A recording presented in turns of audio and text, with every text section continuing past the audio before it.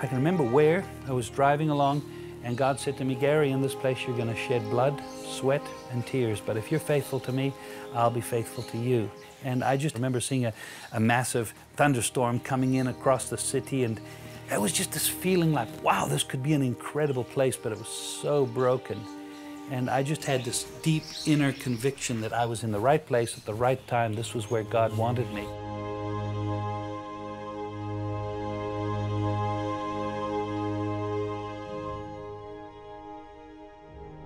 And a rainbow appeared out of that storm, and the end of the rainbow was from one side of the city over the other, and I felt at the foot of the rainbow there's a pot of gold, and I'm going to find that pot of gold in the heart of this city.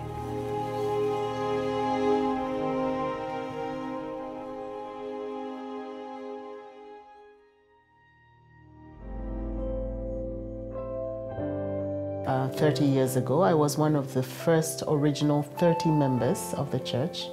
And of course, much later, the church grew beyond bounds. It spread to other cities. Even the one church that they started downtown became too big that they had to distribute it into districts. I'm a judge now at the International Court of Justice. What this court is, it's the judicial arm of the United Nations. We deal with disputes between states. So it's government to government. But I also happen to be the first African woman judge on the court. And the fact that I am one of the Watoto members, if you like, I think is something to be proud of, absolutely. And I feel that I have an opportunity now to practice the values that I've learned throughout my Christian walk in Watoto, to practice them at this level, to practice justice at the world level. I mean, how awesome is that? A fire has been burning for over 30 years. The sparks are spilling into the world, into our nation.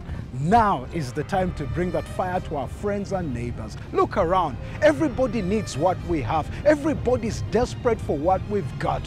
But be sure of this, what we've got is Jesus Christ.